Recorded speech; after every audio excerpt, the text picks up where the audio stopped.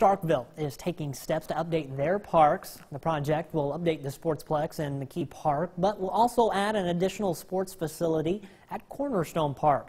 The economic development hopes to bring sports tournaments to the Starkville area.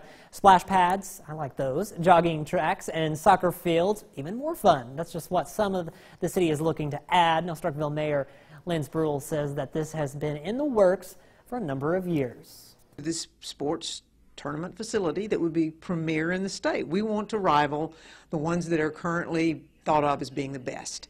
And I think we can do that. You know, this 114 acres will more than accommodate what we're wanting to do. These are baseball fields.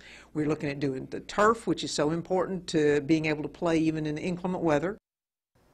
Now they're pushing to have the project completed in 18 to 24 months.